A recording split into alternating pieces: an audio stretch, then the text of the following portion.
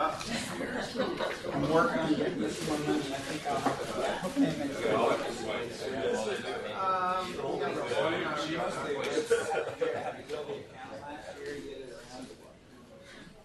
So that one letter that you sent to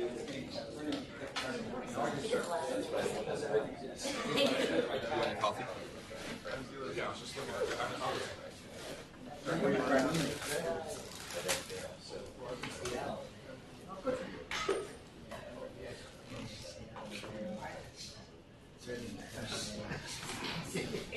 I got a few places to remember to go to.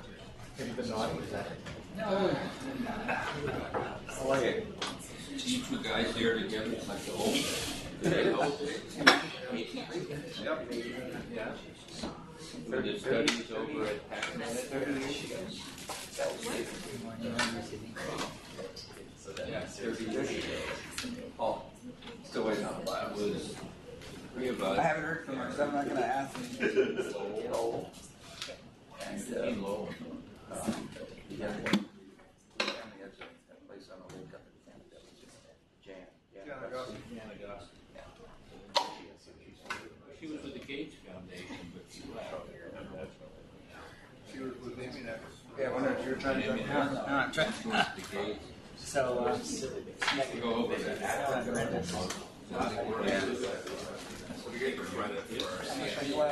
I wish I knew what happened to him. He was just cruising. I know about the fact that he was Not now. Picking up the other kids' house.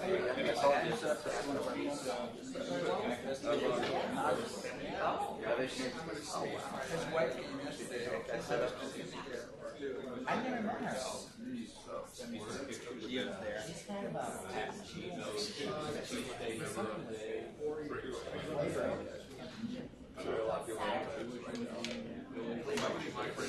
Hey, your aunt. Not so long. Is that right? Yeah. Put him on my primary. That was So that's. I'll make it bigger too. I can probably get that. there we go. That's a king song. I'm gonna make it bigger. So you still But somebody. She remarried and There we go. Thank you. Married, had 3 other kids. 2 of them. There you This captain, I'm looking him up. go. The next stuff he's gonna write. Frankly, I've lost track. Just get one of the words. That's right. So you're or. He's the only one. Or comes to that.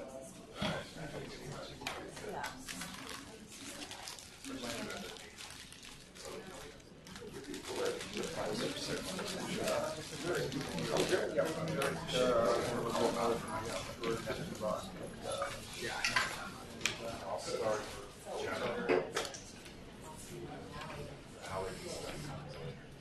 So what's this? Oh. They're both It seems like probably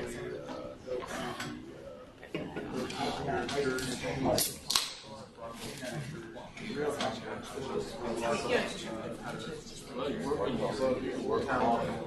know, we did 2 days a week clinician here in the Wild University.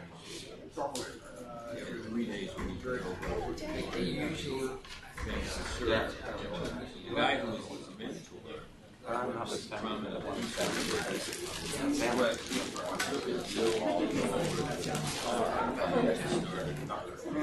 hoping I can say that. No, but he's telling me he's going to use resources.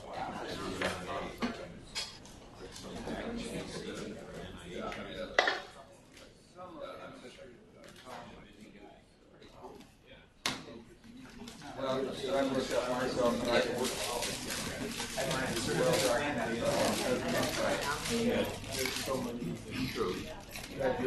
Yeah. So he's finding the same thing. It's pretty cool. I said, well, that can't be. Master of ceremonies. It is. yeah. Well, Master of ceremonies. That's really. At all our fellows.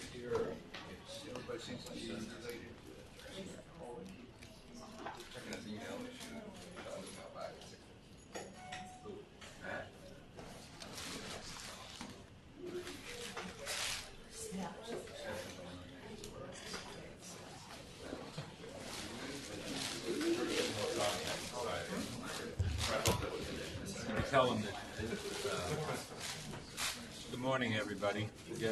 Go ahead and get started. Just one announcement. Next week's session is in the other building. I think there 3 times during the course of the whole year we got bumped into another room. So we'll have people lined up at the doors here to remind you. So I'm honored to have Dr. Carlos Camargo. I hope I didn't butcher your name too much. Thank you. I don't know, those of you who know Boston medicine, I first just read that the code word of the day was Brigham and Williams, and Brigham and women. There was a time when someone from the MGH, if you told them they were from Brigham and Women's, that was quite an insult. People at the MGH jokingly looked down at the Brighams as like a small community hospital that was of no note. But now they're partnered. They actually partner together, right? Remember, of partners. Anyway, that's just a little inside information from the Harvard medical community and infighting that goes on back there. I don't have your title up here, but I know it has to do with vitamin D, and Drew, you can bring it up for us. Vitamin D, acute respiratory infections, and asthma. So thanks for coming all the way out from Boston. Happy to be here. Good to meet you. And Great. All right. Well, good morning, everyone. Can you hear me all right? Excellent. Okay, so we're going to take a little tour here of vitamin D, acute respiratory infections, and asthma. And you may have noticed that's contracted from the original title, which was vitamin D in microbiology and allergy. But there's just so much going on now that I really had to shrink it down to fit within about a 45-minute, I hope, talk, and then we'll have questions and answers, and I can, during that time, answer any questions you might have about food allergy, atopic dermatitis, or other areas that vitamin D has been mentioned as potentially related. I don't have any disclosures for you related to this talk. And here's an outline of what I'll talk about. We'll start with vitamin D, sort of just general background. Some of this will be review for some of you, but others will not know this. But it's important that we all get started on the same sort of script here. And what is this vitamin D story about? And then we'll dive into the substance of the talk, which is acute respiratory infections and wheezing, asthma. And I really want to make a distinction here between incident asthma or newly diagnosed asthma versus exacerbations. People tend to just blur them. Is vitamin D related to asthma? Well, there's 2 questions there at least. And one of them is, does it cause asthma? And the other is, if you have asthma, is it worse? They're very different. And lastly, we'll talk about randomized trials. And that's the nice thing about today's talk, which is that the field is moving into trials.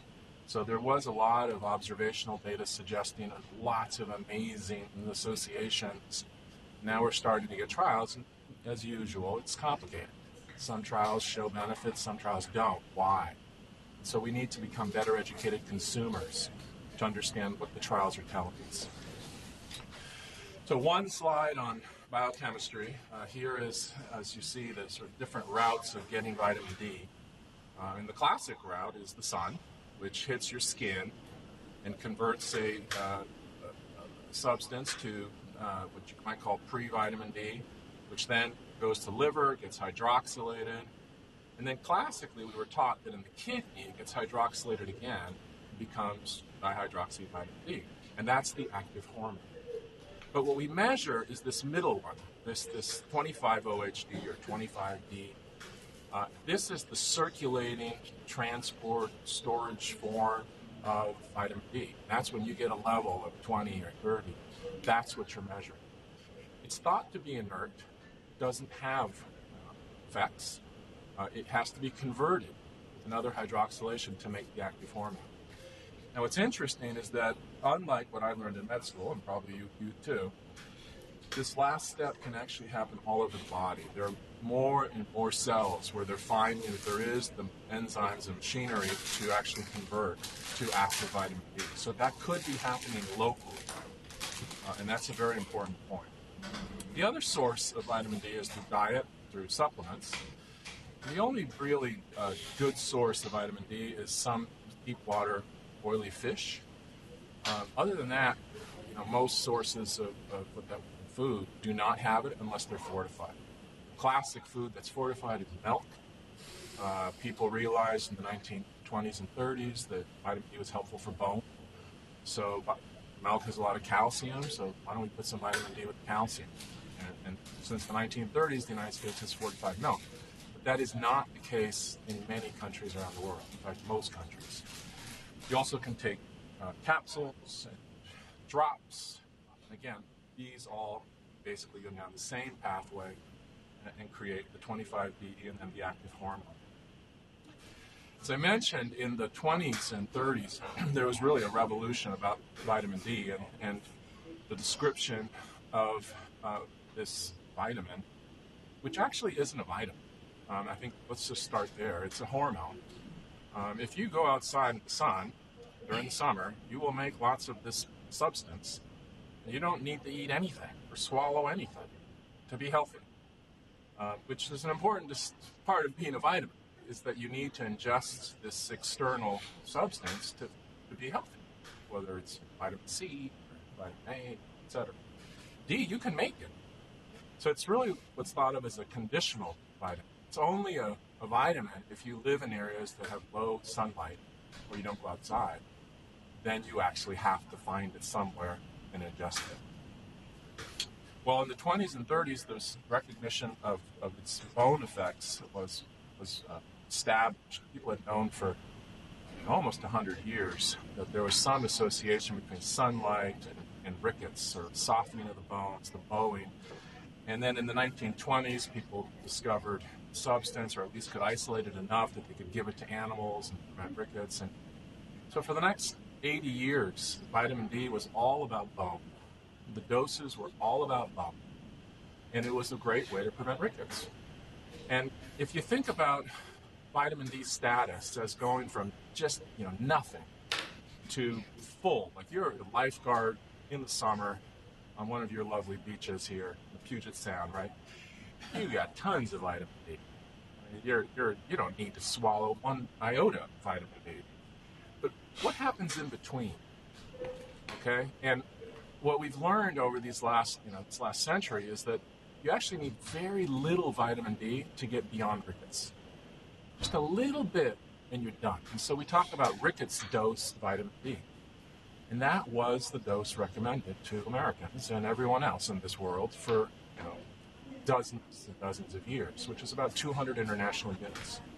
You took 200 international units, which you'd get in 2 glasses of milk, you'd have enough vitamin D to not have rickets, nutritional rickets.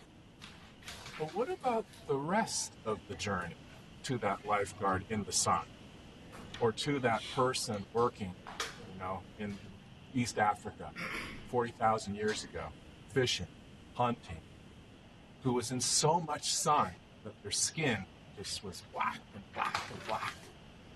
And then as those people left Africa and headed north, and they getting into darker and darker, less sunny areas, they became whiter, whiter, whiter, whiter. What about them? What happens to them when they go from this abundance of sun to North America and Seattle and Boston? And that's the story of vitamin D in the last 10 or 20 years, which is that are there effects of this hormone in that non-rickets zone? Well, it helps to know that vitamin D works by binding to a receptor, and of course named the vitamin D receptor. And it's a little more complicated than that, but basically the vitamin D receptor is present in most tissues and cells of the body. And what's interesting is that many different cells have that enzymatic machinery to create the active hormone. We talked about that. And they also have this vitamin D receptor. So, why does heart muscle have a vitamin D receptor sitting there waiting? For what? Why? Many of colon has vitamin D receptors. There's vitamin D receptors in the brain. There's vitamin D receptors in all kinds of different cells in the immune system. Why? There's nothing to do with the bone. And again, I think that is about the vitamin D hormone in a higher range than you get with 200 IU dose to prevent rickets. All right? And we now know that there's over 2,700 binding sites for the vitamin receptor along the human genome. and it can activate hundreds of genes. So there's a lot going on here beyond just and sort of calcium phosphorus metabolism. And there's all kinds of studies suggesting associations with heart disease and cancer and autoimmune problems. And we don't have time to go into them, but what's important is that most of this is based on observational data, meaning that people with higher levels of vitamin D have less heart disease. The challenge here is to get beyond reverse causality. What I mean by that is exercise has a lot of the same qualities. If you look at exercise, you're like, oh, geez, exercise is associated with less heart disease, less cancer. And wow, you exercise outside, you get vitamin D. It's like they kind of travel together. And the problem is that healthy people who are outside running in the sun are less likely to get disease. But they're outside running in the sun because they don't have disease. And so it's sort of this circular thing where you're just sort of like saying, I want to find all the runners who are really healthy. Let's use vitamin D as the marker because they're probably outside, right? And they're probably healthier. So this is a conundrum because you know that there's going to be confounding by healthiness. And but remember that it's rarely black or white. I mean, so in other words, there could be a lot of confounding, but there also could be true biology. And that was true of exercise. And there are people who dismissed exercise, it doesn't have any help. Exercise and diabetes, it's all confounding. But it actually turns out, well, it's partly confounding, but it's also partly true that if you exercise, you become more insulin sensitive, blah, blah, blah. So I'm convinced that a large part of this observational data will turn out to be confounding, but there is true biology. They're not mutually exclusive. The way to figure that out is with trials. That's some of what I'll present to you shortly. But a little more about vitamin D. Why is vitamin D important here in North America, and particularly in Seattle, in Boston? Here's a map of the globe showing UV light, and it shows sort of the brightest light around the equator. You all know that. You may not have ever thought about why there's more light at the equator, or why there's less sort of ultraviolet light in the poles. But if you imagine the sun hitting the Earth, and you imagine that the Earth just tips gently away from the sun or towards the sun on an axis. So when the Earth tips away in the north, we get winter. And who gets summer? The people on the other side, Australia, New Zealand, etc., South Africa. Well, that tipping means that when we're in winter, we're a little bit further away from the sun. And the UVB rays, as they travel that long distance and have to go now that extra little piece of atmosphere, get picked off. So above about 35 degrees latitude, so roughly a line between Los Angeles and Atlanta, you go above that line. During the winter, the UVB rays are very small to none. During the summer, they're back. Okay, and so if you look at the world, these guys have year-round exposure to UVB. Everything outside does not. There are huge seasonal differences in UVB, and UVB is what makes vitamin D. And vitamin D is the focus of the talk, which is all the potential health effects. So what it tells you is that during the winter in these places, like all of North America, all of Europe, the populated part of Australia, New Zealand, there are potentially vitamin D issues. Chile, South Africa. So risk factors for having low vitamin D are winter at higher latitudes, like Seattle, darker skin, which competes for that UV ray and basically protects you from sunburns. It's not perfect. People who are black can get sunburn, can get skin cancer. But if you're very, very white, if you have a super pale complexion, you know that you're ought to watch it in the sun. It hits you. By the same token, you're much better at making vitamin D. What if you live indoors, work indoors, take a bus to work, never see the light? Well, you're at risk, even if you live in a very sunny area. And that happens to us as we work hard. It happens to newborns who are exclusively breastfed by a mom who has low vitamin D. There's no access to vitamin D. Now, the American Academy of Pediatrics recognized this about 15 years ago when they noticed sort of an uptick in rickets cases.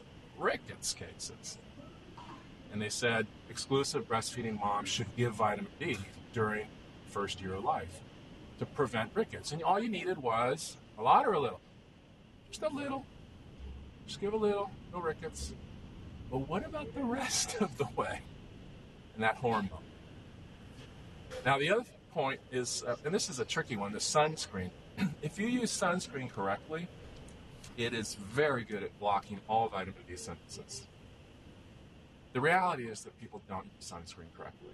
They put a little teeny dab, like they want to save the tube, throughout the entire childhood of their kids. 1 tube. This is our family tube.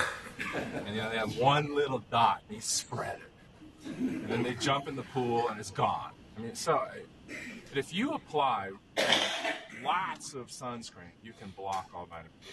Again, but most people don't. And just to be really clear, the sun does cause skin cancer when you're exposed a lot to it. So I recommend that everybody use sunscreen on the places of highest risk, such as the nose, right, the ears, back of the neck. You can sacrifice the vitamin D production center at the tip of your nose. Okay? So use sunscreen. But should you put sunscreen on your children before you go outside, then put a shirt on them, then put them in some sort of burqa contraption as you head to the beach? I have my doubts that is normal or desirable. But if there was a dermatologist here, they would be horrified. Because any exposure to the sun is carcinogenic. You be the judge. I think there is a middle ground here with some exposure that is probably healthy. Last piece is obesity, and it's important to note that in a way we don't fully understand that if you are obese, your levels of vitamin D, at least the circulating levels, are lower. These are the circulating 25D. It also, if you're obese and you give people vitamin D, it's harder to get their levels to rise. And some people say it's because vitamin D is a fat-soluble vitamin, it's being stored in the fat, but it's more complicated than that. There's something weird going on with fat and vitamin D status that we don't really understand. And you have to remember that for most of human existence, as people left the Rift Valley in modern Tanzania and headed north 40,000, 50,000 years ago, there were no fat people. So we got fat people living in dark areas of the world, never going outside, applying sunscreen. It's a mess. And there are, in fact, many, many people with low vitamin D. But do they have rickets? No, it's fine. Really? All right. So how do you measure vitamin D? You measure serum 25D. The literature is a little confusing at times because there's two measures that are in the literature. One is nanograms per mil, which you probably use here in North America and the United States. The other one is nanomoles per liter. Now, the nice thing is the conversion's easy. It's basically 2.5. So 20 nanograms times 2.5 is 50 nanomoles. Okay? Now, the averages, differ in countries. They differ by other factors like race, etc. In the United States, the average is about 22. All right? It's probably a little lower in Seattle. Here in the north, with lots of cloud cover, and it's harder to be exposed to UVB. And during the winter, you don't have any. If you were crazy enough to lie naked on the roof of this building at noon every day during the winter, you would make no vitamin D, none. You would also be arrested and put indoors. And you'd definitely make none. So people in Seattle either need to go outside a lot during the summer, build up, store that in their fat. You don't have to have a lot. And then use it during the winter. Then here's the spring, here's another summer. But if you worked all summer, you didn't go outside, you just, religiously avoided the sun because your dermatologist said that it was genocide to go into the sun. I actually had somebody once say at a talk who accused me of being genocidal. And I said, like Pol Pot and Stalin and Camargo? You know, all of us? So, anyway, well, I digress. But you would basically, you do need to think about vitamin D in this environment. So what's adequate? What's inadequate? Well, of course, there are, as you've heard, many different standards. Some people think that having less than 10 is, that's the problem. That's really low. That's where you get rickets. Most groups think less than 20 is a problem. But that's based almost entirely on bone data. That's important to know. But the level could be different for something like bone, which is a skeleton, or like the scaffolding of your body, versus the vigilance required to prevent infections. Think about that. It could be different for this hormone. Now, many researchers in vitamin D look at less than 30. And then some researchers, really kind of on the extreme, think that less than 40 is enough. All right, and they are definitely the minority. Now, with all these levels, and the average American at around 22, you can imagine all you got to do is change the level and create a crisis. So I just changed the definition. Now there's, my God, it's a deficiency in the eye. Or, just push it down or up into, oh, no, don't worry, you're all fine. And that's what you read in the newspapers. Different levels with different levels of alarm. But what's optimal? Well, the IOM, when they said less than 20, they didn't mean that 21 was optimal. They just meant that, there's no benefit of bone. There's no benefit to bone at 21, 22, so we don't know what to tell you. We need trials. We need more research. So even the IOM group probably would agree that more than 30 is better than 21 or 22. They're not going to tell somebody who's 22, hey, go indoors. You got to lower your level. You're starting to get toxic. Okay? Nobody says that. So let's go back to Tanzania. What are their levels? If you go in Tanzania right now, you collect a group of fishermen, they don't want sun tanned. They're not sitting out there trying to get sun exposure. They're just living. Hunter-gatherers, you just measure their levels. What are they? They're in the 40 to 60 range. So that's disturbing for a society that's 22. These people are 40 to 60, we're 22, bones are fine, check, let's keep going. That's the focus of my research, and I focus mostly on infection. Well, the bone story is what drives us, because that's where the data is, and here are the latest Institute of Medicine recommendations that basically adults, as you can see, should have 600. Now, the good news is that's more than it was recommended in 1997. So they did recognize that we needed more than what was said before. However, it was definitely, there aren't any other non-bone data that are useful, and so we just need more work. Now realize that as you consume vitamin D, there's a rule of thumb, and it's very rough, but for every 100 IUs, you basically go up by 1 nanogram per mil. So if you ate or consumed 600 IUs, whether through fish or through supplements, you'd go up about 6. So if you really want it to be 40 or 50, you never get there with these recommendations. And if you started off at 10, you did this, no, not going to get there. So this is very conservative, and it's, again, trying to prevent rickets. And if you read the document, it's all about bone. Is there an agreed-upon dose that's clearly toxic? You can go too high? Yeah, so the 10,000 is 10,000 or more is thought to be bad. Like if you had 10,000 every day, you would eventually get into problems. You've got the serum level. Yeah, well, you would start to get serum levels go higher and higher and higher, and then the classic risk factor, or there's evidence of harm, would be hypercalcemia and all that follows with hypercalcemia, just like any other patient. Parathyroid disease and cancer. So then you pull back and say, well, what do you feel safe about? And what people feel safe about is a maximum of 4,000.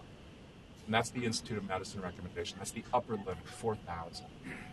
But they recommend this dose that should work for the vast majority of the population to do what? To get them to 20 so that their bones are okay. And that's, you got to understand, that's the goal. So 4,000 units supplemented per day It's the upper limit. Upper limit of safe. Yeah, and I'm going to qualify that because what if you absorb more, you absorb less? Okay, so little digression. What is the right dose for a human? How would you study it? Well, people did a really nice experiment a few years back where they took guys in these nuclear submarines. Okay, these guys go down for 3 months. You could actually measure their blood. You could just watch their 25D, just like a sub, going right down. And then they figured out how much they needed to give them to maintain that level. And it was about 3,300 IUs. So imagine that you get out in the sun a little bit, and then you consume something else. You could be 3,500, 4,000. You're probably going to be fine. If I'm a lifeguard, how much do I need to eat? None. Wait, I'm a lifeguard in winter in an indoor YMCA. More. Well, so you're doing this math of trying to get around 3,500 to 4,000, but it's going to depend on the UVB. It's going to depend on your diet. And really, for the sun exposure, it doesn't have to be that long. It's only like 10, 15 minutes a day, right? Yeah, so the comment was that the sun exposure doesn't have to be that long. It's 10 to 15 minutes. True, but that's assuming you're very white, very pale. If you're an African American, you have to be out in the sun about 5 times as long. So 15 minutes times 5 is 75. That's a pretty long break in your shorts without a shirt on the roof. So remember, a lot of these recommendations, you're right, but think think diversity, think Africa, think Hispanic, Native American. Yeah. How are the oral preparations absorbed? Because we use a 50,000 unit capsule and we give 2 or 3 a week. These people still don't raise their vitamin D levels very fast. So the question is about vitamin D absorption. And I don't want to get into that yet. We'll tackle that during the question and answer. But the brief answer is that people differ in how they absorb. I can tell you my own story, how poorly I absorb vitamin D, so why I take more vitamin D. But I had a research lab, measuring levels, doing all kinds of crazy stuff. But, I absorbed about 15, 20% of it. Think about that. That's pretty bad. So people say, oh, well, don't use the sun because it's too vague. You don't really know what you're getting. Well, it's not that much better when you swallow it. It probably is better, but it's still iffy. Okay, so let's keep going. So here is the infection allergy part of it. If you go back more than 100 years, there was this very creative guy, Neil Spinson, and he was from the Faroe Islands. I don't know if you know those, in the North Atlantic, very dark, cloudy. And he was convinced that sunlight was a very important part of health. And he began doing work where he would have a lamp that was like the sun, and he would use it to treat various infections. And this is a paper from the British Medical Journal over 100 years ago, looking at the effect of red light on smallpox. And he did all these different studies on heliotherapy, sun therapy. Now, his big success was in tuberculosis of the skin. And this next slide shows a patient with tuberculosis of the skin who then got this lamp treatment and how she improved. Now, this is before any treatments with anti-tuberculous drugs, or basically UV radiation to this young woman led to a dramatic improvement.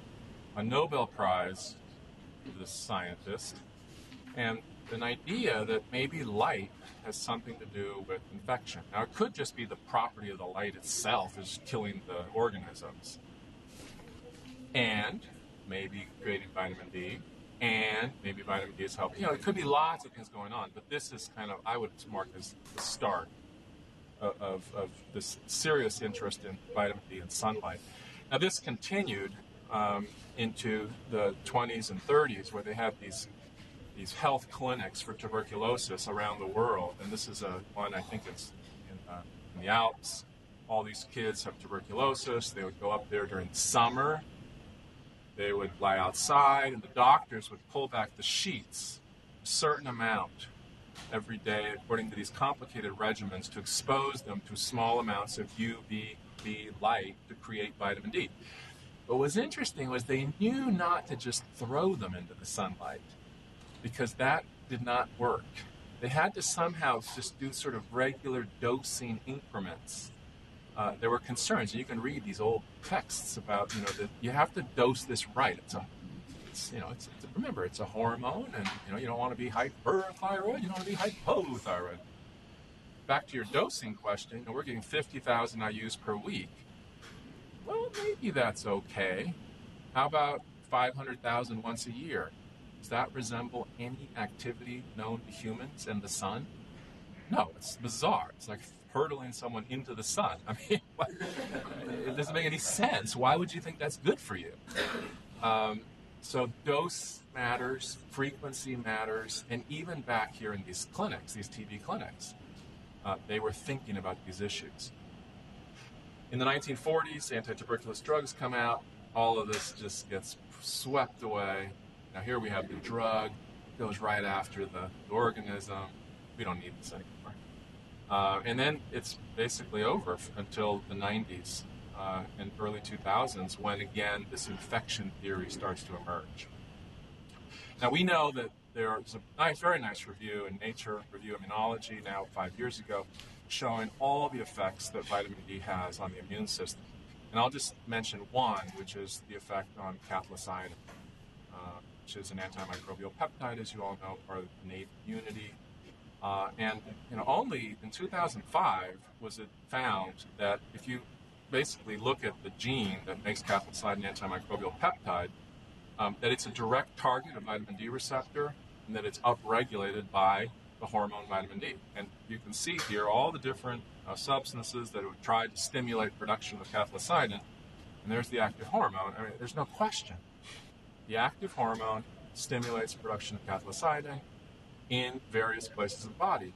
Where do you have this production? You have it on your skin, you have it in your airway, you have it in your gut. All the areas in which a human being interacts at some level with the outside world, which, makes sense. But I want to remind you of those places, right? The airway, respiratory infections, skin, atopic dermatitis, gut, food allergy.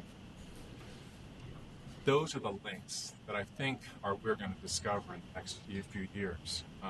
And cathelicidin and the bacteria, whether they're pathogenic or not, microbiome, I think that is going to be the way this all comes together.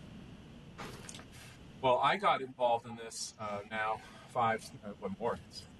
7 years ago, when I took an interest in this vitamin D story and infections. And in a birth cohort in Boston, we looked at the amount of vitamin D that women consume during their pregnancy, and then the risk of their children, not them, but their children, wheezing during early childhood. And we found this really nice association where basically the more vitamin D the women consumed during pregnancy, they gave birth, and then their children would be at higher or lower risk of wheezing during early childhood.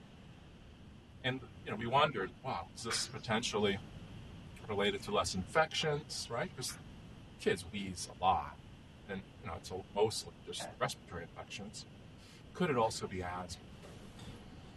So some colleagues then went on a bit of a binge here and wrote a series of papers. Is vitamin D deficiency to blame for the asthma epidemic? Maternal diet versus lack of exposure to sunlight as the cause of the epidemic. And lastly, childhood asthma is a fat-soluble vitamin D deficiency disease. There was no data between that publication and all of these reports. There's a lot of enthusiasm, and I don't agree with it. I thought from that first paper that there might be something about asthma, but we really need to look, but also that most wheezing is not asthma. It's respiratory infections. So I kind of went a different way, and one of our next papers was looking at vitamin D in recent URI, and we published this paper in the archives of maternal medicine, where in every season you saw the same association, where people with higher vitamin D levels were at lower risk of having a recent URI. This is observational data, but it wasn't just that in the winter you're low and you have infections. It was in every season you saw the same gradient. To me, that was pretty nice data, controlling for this winter URI confound. But better was off in New Zealand. I went, and there was a big birth cohort there with cord bloods. We thawed them, checked 25D status, and what we found was that compared to kids who were 30 plus in the cord blood, that kids who were less than 10 were more than twice as likely to have an early life infection. Now this is, observational data. You could argue, oh, that's probably just because it's winter. We control for winter, spring, summer. We look within seasons. It was there. There's no question that if you have a very low vitamin D level at birth, you're more likely to be infected in those first months of life. And then we confirmed the wheeze finding from Boston with cord blood. So actual vitamin D status, not just what they ate. But at age 5, nothing but asthma. So to me, this was really the response to our first paper, which was that in choosing between respiratory infections and causation of asthma, it seemed really about respiratory infections. Well, in the years since, there's been several reviews. There was, in terms of acute respiratory infection, there's now 25 studies in this report. These are systematic reviews. And the majority report significant associations between vitamin D status and risk of respiratory infections, but it's very heterogeneous. In terms of incident asthma, again, many studies, there's an association with wheezing, but the two cohorts that have looked directly at vitamin D and causation of asthma find no association. So there's actually no data right now that vitamin D is associated with incident asthma. It's always wheezing, or lots of wheezing, or told me they had asthma and they're also wheezing, but doctor diagnosed, confirmed asthma. There's no data. And that story even gets more complicated because if you look at this association with vitamin D, there's actually a curvilinear quality here. This first study was from the United Kingdom, a large sample of adults, and what they found, if you look at IgE level, is that if you're really low, it's high, and then it drops, and then as you get to around 50 or higher, it starts to take off. People looked at that can't be right. Well, it's just like every other hormone. You don't want to be hypothyroid, you don't want to be hyperthyroid, you want to be euthyroid. Every hormone is like this. And I think vitamin D is no different. And so earlier, we talked about toxicity, and hypercalcemia has always been the marker. And I'm going to predict that in the next years, another marker is going to be sensitization and allergy. That's going to happen before hypercalcemia. And where is that threshold? I don't know, but somewhere 50, 60. You don't want to be too far along that path. So if you just give everyone large doses of vitamin D, including the woman who's a lifeguard in the summer, that's not smart, I don't think. We will see. Now I was very interested in this topic, and so the one place in the United States where they get a lot of sunlight and the vitamin D isn't too bad is in Arizona. And so Ann Wright there and I talked, and basically we thawed the blood from one of their cohort studies, and we looked at the relationship between cord blood 25D and then subsequent bloods also. And what we found was that low and high 25D was associated with aeroallergen sensitization. We found the same curvilinear association. And what was interesting was that incident allergic rhinitis was curvilinear, but not yet significant. Remember, we only had 219 kids, so the p-value was 0.09. Asthma was completely null.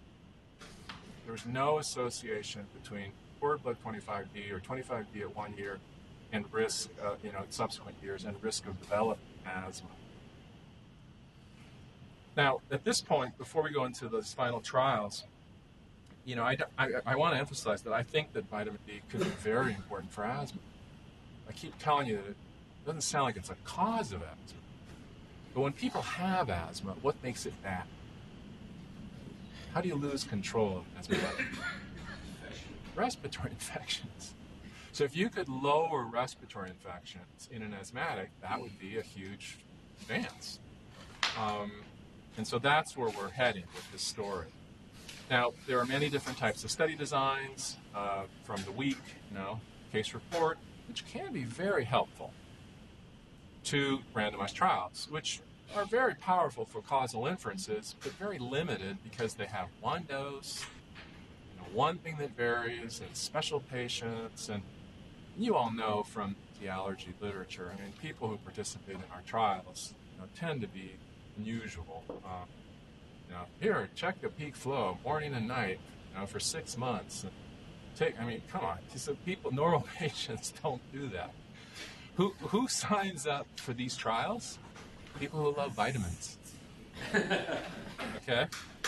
And so what happens when you enroll people into a vitamin trial in the United States, where they have access to vitamins, their doctors reading about vitamin D, they just checked on the internet that they should have this 25 0HD checked or whatever.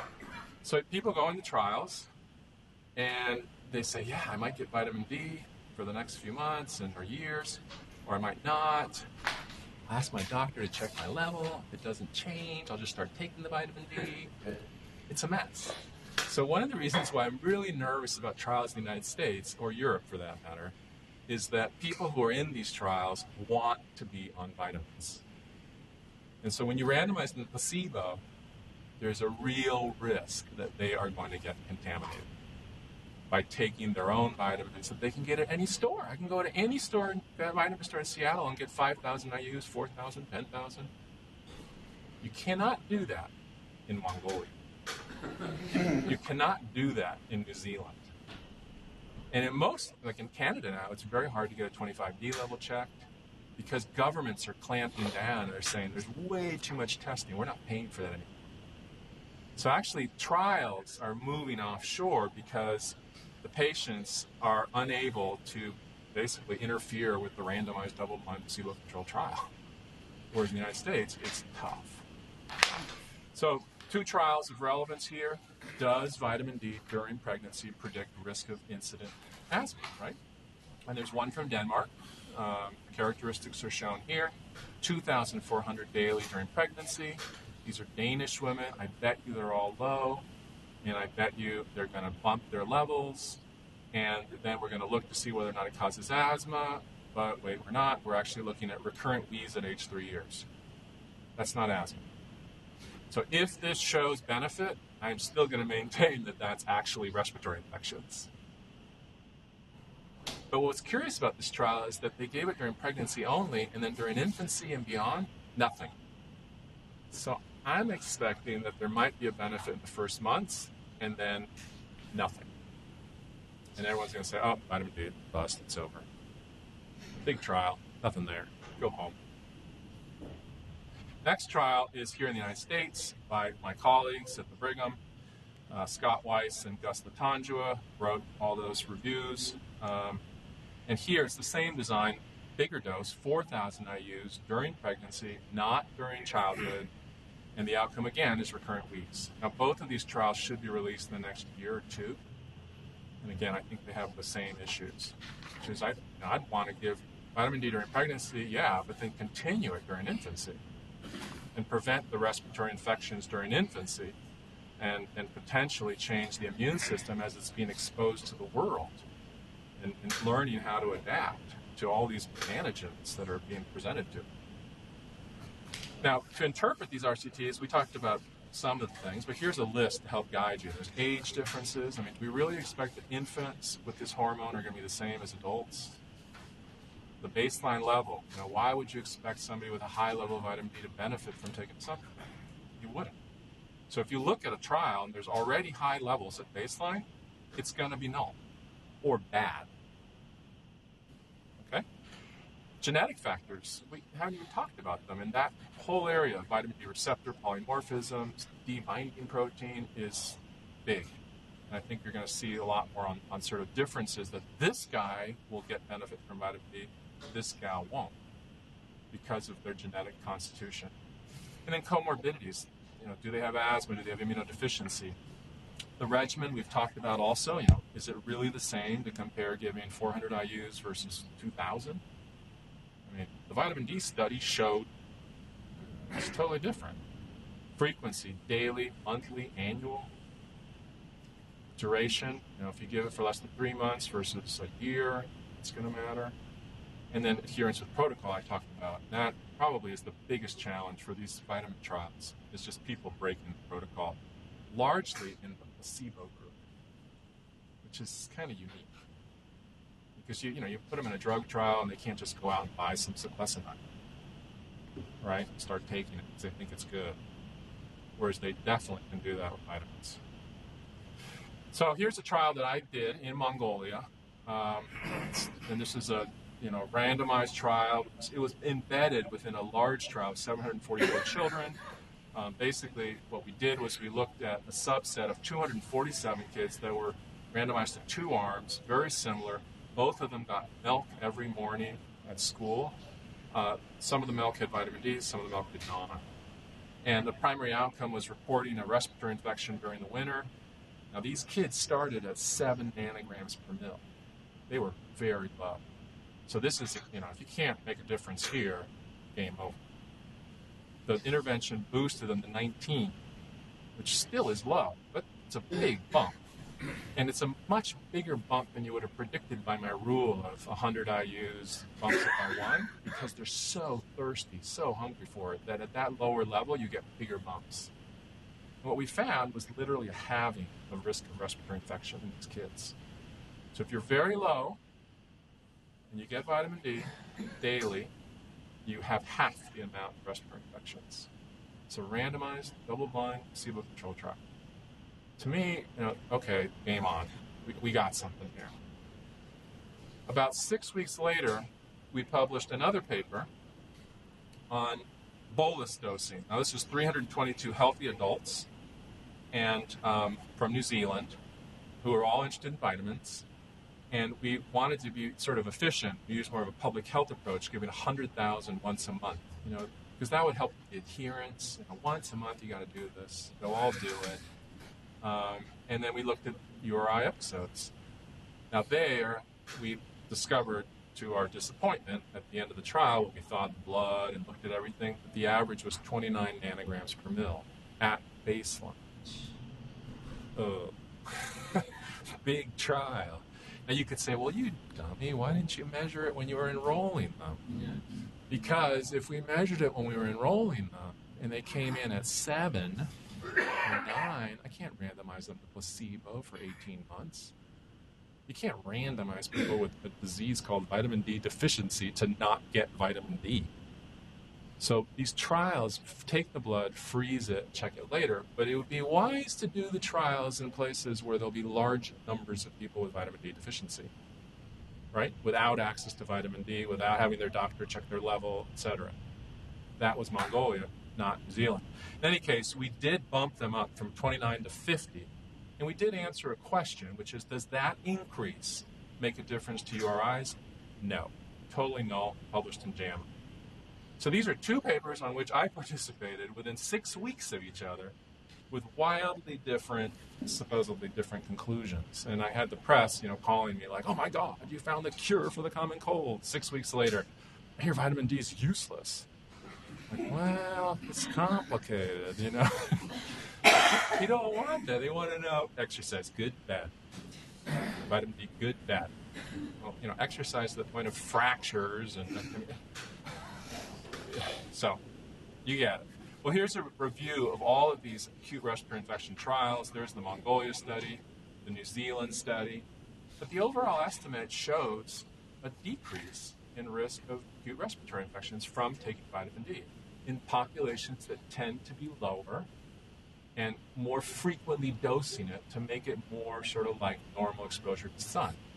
That's kind of the trends that are emerging. What about asthma exacerbations? Well, there are observational data that also suggest benefit. If you have low levels, you tend to have more exacerbations, just like in the ARI literature. And there are trials now. In Japan, there's a trial of 430 children getting 1,200 IUs per day. A subset of them had asthma. The kids in the vitamin D group had less asthma exacerbations. There's another trial in Jackie. It's around 50 kids. They got vitamin D. They had less exacerbations. And then this year, Mario Castro and the AsthmaNet published the big vitamin D study in JAMA. 408 adults. They started with 100,000 bolus. So, boom. And now you get sort of like for a couple of months, you have this large amount of vitamin D. And then they went to 4,000 IUs per day for 28 weeks, and they found nothing. Now, it's very important. The primary outcome was time to first treatment failure. So they're looking at first treatment failure, and it's a really a lot of a composite of different types of ways that you might fail your treatment. And when you look at the graph, it looks just null. I mean, hazard ratio 0.9, you can see there's just nothing going on. And maybe there's some splitting after the first few months, but at least initially there's just nothing. Now, is that because of that bolus and this definition, which is, sort of emphasizing the first? Well, in the same paper, which was widely declared as null, there's this graph. And this is the total number of exacerbations. In other words, taking that same level, that same outcome as before, but tightening it up to really, like, you needed to get steroids, you needed to reduce your albuterol doses by twice as much. Everything is just like more like a real exacerbation. And here, the p-value is 0.05, and the hazard ratio is 0.63, which is exactly like that systematic review of all those trials of ARI. And I would contend that the more important outcome for clinicians is not time to first treatment failure, it's exacerbations over the next half year. And that's what I'm interested in, and that's what most people are interested in. And this study basically takes this finding and sort of just pushes it to the side and says more research is needed. Our primary outcome of first treatment failure was null. The study is null. So that was annoying. But again, I looked at the study as confirmatory of a lot of the things that we're saying. The last piece of this puzzle is inhaled steroids. In that trial, what they did was that everyone got cyclosinide, and then they added vitamin D to see if it would work as an adjunct to inhaled steroids. Now, you might off the bat say, whoa, that's a tough challenge. You give people inhaled steroids, and then you're supposed to do better than inhaled steroids by extra? Yeah, I think it's a reasonable challenge if you prevent infections and help with control through that method. But there is a body of literature that says that actually when you're low in vitamin D and then you replace the D, you make the inhaled steroids work better. Okay? And this started almost 10 years ago in London, where the group there found that addition of vitamin D3 would overcome low glucocorticoid responsiveness by inducing IL-10. In other words, dexamethasone induced IL-10 and its cascade impact on the subjects, and the conclusion that glucocorticoid resistant or less sensitive patients would benefit from getting vitamin D. So this is clinical and laboratory work. In Colorado, they continued this theme with publications in the Blue Journal and JACI showing that low 25D was associated with worse severity and better in vitro response. Now, the severity could be confounding, and who knows? I mean, it's, again, people who are running around in the sun or healthy. Okay, well, that's not shocking. But in vitro, if you gave the vitamin D, it looked like the glucocorticoid worked different, better.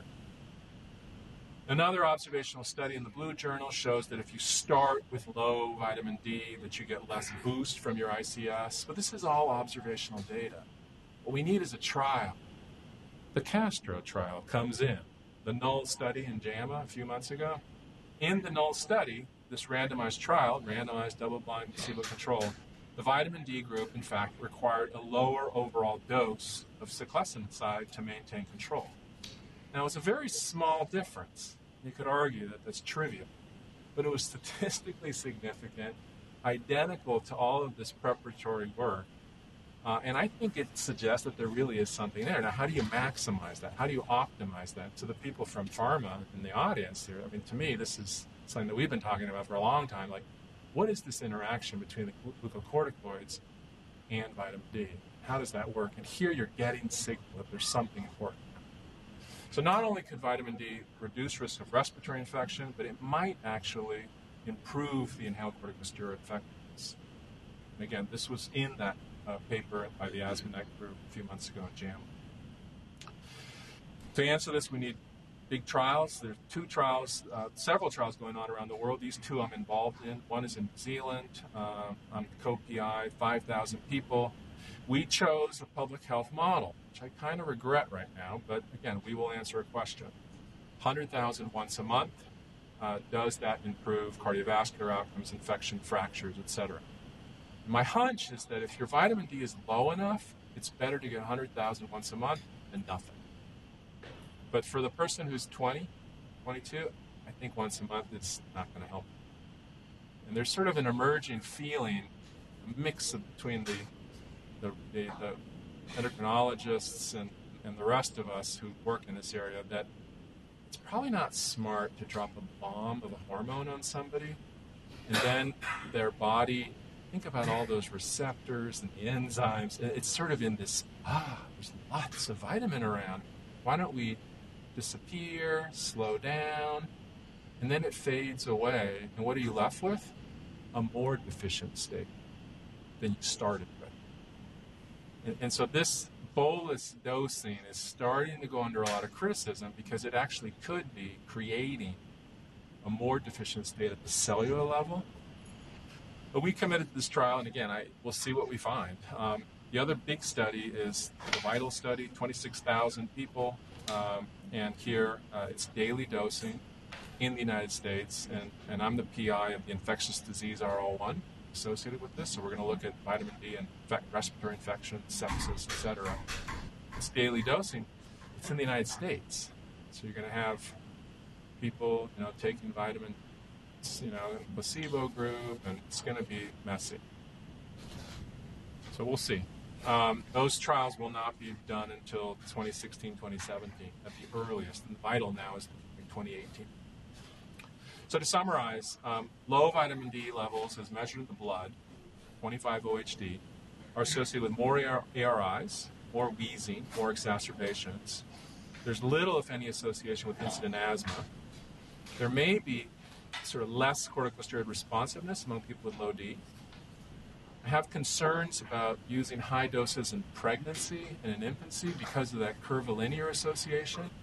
If you had women who were at sort of normal levels and then you gave them vitamin D doses, you would push them up the hill towards higher risk of sensitization. There are multiple trials underway. They're all going to start emerging in 2014 through 2017, but I caution you that some of these null studies are not really null. It's just complicated. The trials so far on ARI are mixed, but I think they support benefit.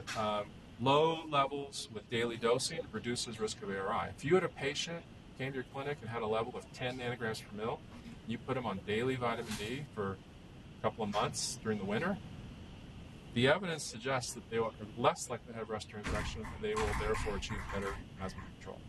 I think we're ready to do that. If they have higher 25D and you give them bolus dosing, no benefit.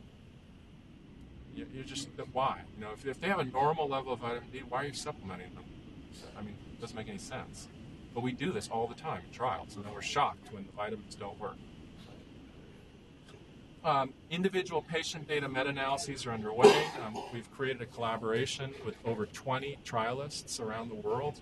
All of them, 100% have agreed to give their data from their trials into a common source, and what we're going to do then is look at all these issues, the dose, the frequency, the baseline level, and try to then, with this large database of thousands and thousands of people, try to figure out, well, who gets benefit, who doesn't. And so that's underway, and it's funded by a grant in the UK, on which I'm involved. And so last word here is just, people always want to know, what's the best level? What should you shoot for? And I shoot for 35 to 40. If somebody was 30, would I tell them to take a supplement? Probably not. I wouldn't want to mess with it. I don't think there's any evidence that going from 30 or higher helps you. I mean, trial evidence, there's none. Observational data, too easy to be confounded. But if you're taking vitamin D and you're shooting for a target, I would shoot for 35 to 40, which is actually lower than the Tanzanians. The reason I say that is because you will eventually go on vacation in the Caribbean or somewhere nice. You will eventually go in the sun. And so I want to have some buffer so that when I get that sunlight, I'm still within the normal human range. Okay? The other thing is that at some point you get tired of taking your medicines. And if you plummet, I'd rather plummet from 35 to 22 than 60 to 22. Because when you drop from 60, when you stop taking your bolus dose that you got on a fad, and you drop to 22, I'm pretty sure your body's going to think that you're very deficient. And this gets back at that idea that a hormone, be careful, because you could create a relative deficiency at different levels. So if you have a patient with a level of 10, 15, it's easy. Treat them. 20, treat them. 25, I treat them. 30, well, it's starting to get, what time of year is it? 30 at the end of the summer? Treat them. 30 at the end of the winter? Leave them alone. With that, I'll stop and take any questions. Thank you. So this is implicit in what you just said, but we should measure it in everyone. The question is, should we measure it in everyone? And I think that in some places that makes sense. If you were working in an allergy clinic in Nome, Alaska, and you didn't check vitamin D, I would be very curious why. In Seattle, I think in the fall and winter, yeah, I would check. You're going to find levels are low. Now, if you have an African American with poor asthma control, lots of respiratory infections, and it's December, January, I think it would be strange to not check it. Why would you not check it? We have a safe, cheap, probably effective treatment to help reduce the risk of respiratory infection in that person through randomized double-blind controlled trials. So now it's summer, person's in excellent control, they read about vitamin D to see if they can get another slight edge on their superb control. Well, I don't know. That's where the insurance companies are starting to say, stop, this is expensive, and there's no evidence of benefit in that person. Other questions? Yeah. Is the vitamin D metabolism similar in animals, and if so, what do animal studies show, either primate or non-primate? So the question is vitamin D metabolism similar in animals, and if so, what do they teach us? And vitamin D is actually found in all different animal systems, and there is a very interesting literature on vitamin D in animals, where animals are not trying to protect themselves from skin cancer. They're just outside walking around, and even in places where there's a great anecdote to give you one example of many out there about the importance of vitamin D for health, which is polar bears. Polar bears are sort of introduced into zoos, right? A novelty. Wow, a polar bear, and polar bears have long periods of sunlight, right? Summers, non-stop sun, right? And they're making vitamin D, all right? And then they have long periods of dark, and they're living off that vitamin D. But if you take a polar bear and you put them in a zoo in Berlin, and they're inside a concrete bunker, and they come out, and they're not necessarily eating the right food, the foods that they eat, these fish and other things that they used to eat. Instead, they're getting rickets level dosing, if that. What happens? Well, there was around the world, polar bears would jump off their structures and break bones. And so people the veterinarians started checking vitamin D levels in them, and there was basically uniform deficiency in all these polar bears. So they started giving larger doses of vitamin D to these polar bears to basically help with their bone structure and prevent fractures. But this was a big issue in the zoo world, which is polar bears with vitamin D deficiency. So we can learn a lot. But I think at the end of the day, it gets back to this issue, which is there are a few fundamentals in life, and there are rare exceptions, but as a general rule, most living things on this planet need two things to live: water and light. And we're probably not different. Yeah. You had mentioned earlier about food allergy. I mean, what's the literature there? So food allergy right now is mostly observational data, and then laboratory-based data, which can get very confusing with suggestions of benefit and harm and everything in between. The strongest data for food allergy talks about how children born in the fall and winter tend to be more likely to develop food allergy. We described this in Boston, we confirmed it in Australia, and we've now seen it in multiple cohorts around the world. And there's really no explanation for why, it's sort of weird. I mean, your kids are 5 years old with peanut allergy, and it looks like you're more likely that you were born in November. And so the theory is that when people are born into those sort of darker months, to a mom who probably is borderline low anyway, an average American, Australian, sort of low level, the kid's born with kind of a lowish level, they don't get any extra vitamin D, and then they're sort of traveling in darkness while they're exposing themselves to foods. That's the hypothesis. And we wrote about this in Jackie in a big review a few years back. If you had low levels, in theory, you would be less tolerant of antigens and more likely to become allergic, sensitized and allergic. The problem with food allergy is that, what if that's true for peanut but not milk? What if it's true? I mean, food allergy is not even a category. I mean, it's like, right? I mean, egg, milk, you get it, it goes away. Why does it go away?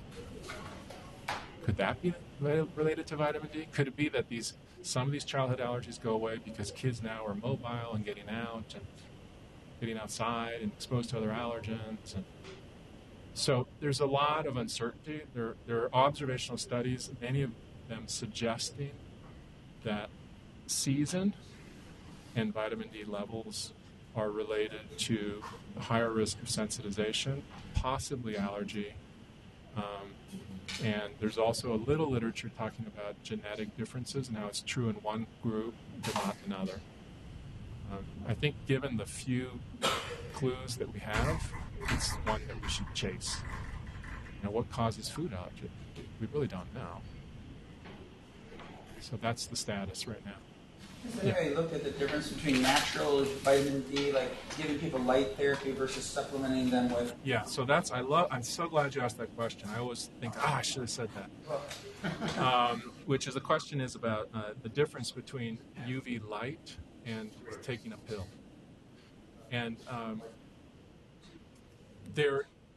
when I think about what the impact of the sun is, part of it has got to be vitamin D.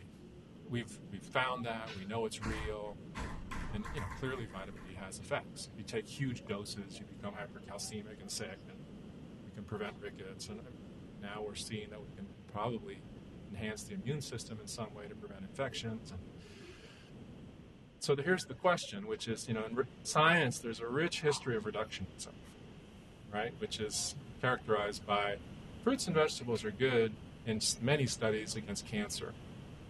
And what's in fruits and vegetables? Beta-carotene. And so we're going to do a big trial showing that beta-carotene prevents cancer. Oops, beta-carotene does not prevent cancer. Let's go back to fruits and vegetables. Fruits and vegetables prevent cancer. So I do worry that at some level, vitamin D is a marker of sunlight exposure, and that a lot of the things that we're looking at are the sun hitting the skin and creating vitamin D and maybe vitamin X, Y, and Z that we haven't discovered yet. And so then we're charging ahead with our vitamin D studies. It's null. Is it because you didn't measure X, Y, and Z or give X, Y, and Z? Very possible. But you still want to do those trials.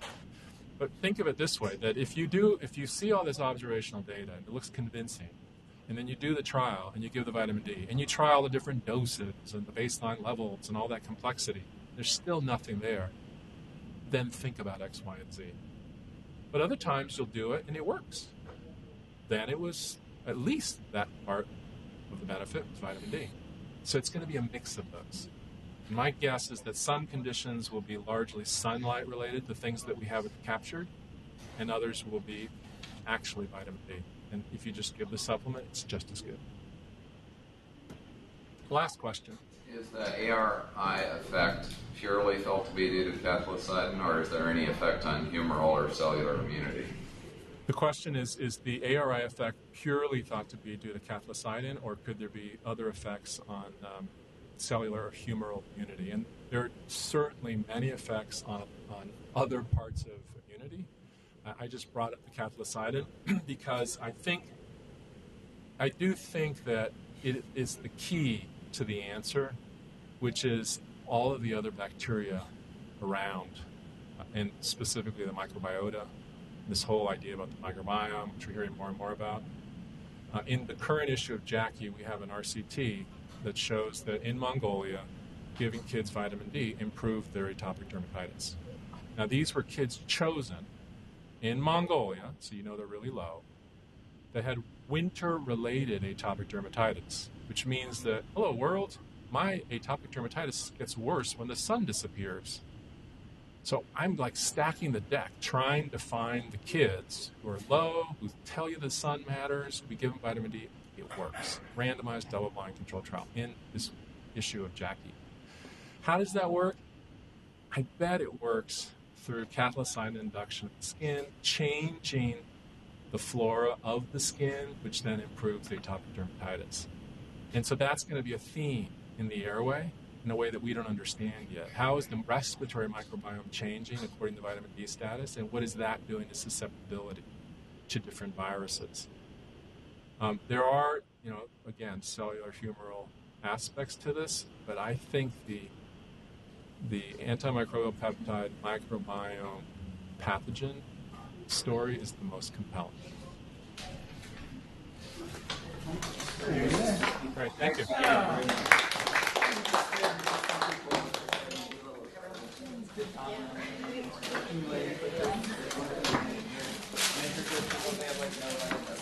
Karen, I figured out that Alaska rotation is it getting transferred? Where it works. Thank you. Yeah, sorry, I ran over a little. No.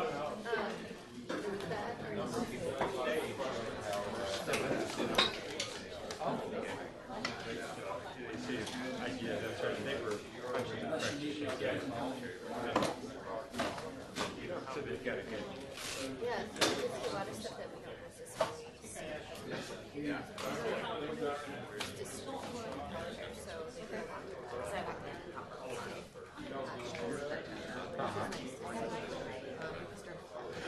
Probably is there. every single time it's Well, I'll let you know. Did you get any outline studies? Oh. Do they have a special clinic where they see natives, or is that just part of their population? No, I'm not. I help out with studies. Frank, for 1 second there.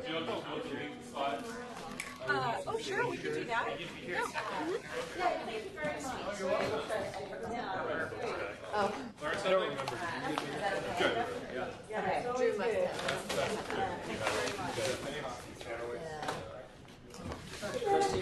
I'm good. How are you doing? Oh my gosh. I'll recycle them if you want. No. Are you welcome back? Yeah, I just was going to talk with Bill. For sure. What clinic? I only stuff like that. You just got